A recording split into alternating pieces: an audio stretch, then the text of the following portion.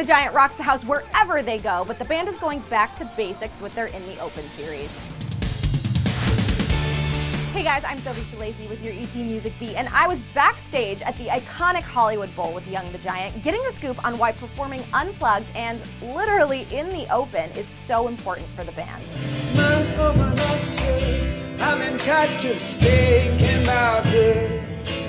For us, the In the Open sessions harken back to what the songwriting is for us and what the songs are and what they mean to us. Like, you can take them any which way, but at the end of the day, if you can play them with the guitar and vocals and not plug anything in, I think that's where it really resonates the most with people, and we have a great time doing them. And we started out as just kind of an accident.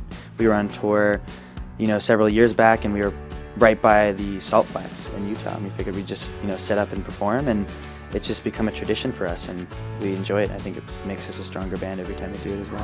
The guys just unveiled a new version of their song Anagram on their YouTube channel, with plans to roll out accompanying videos for each and every song on their latest album, Mind Over Matter. If we're just passengers, then it's the first time around.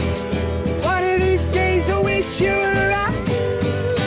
Now that we have their music stripped down, I decided to dig deep for all the dirty details about the band's dynamics. Check out what the guys had to say about each other in our interview. If I could find a way to see this straight, I'd run away to some fortune that I should have found by now.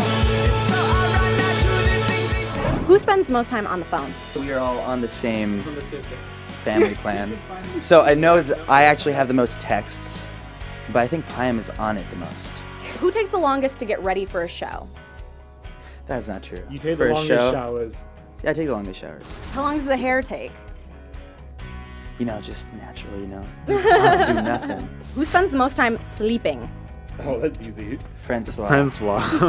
Eric sleeps a lot too. Come on. No, in general, I'm second, but on this current tour, I'd probably take the reins. Me and Fran are tied right now. Who is the best cook? Francois. What's your specialty?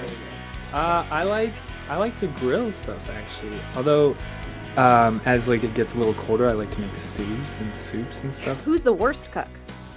I had some eggs that Samir made once.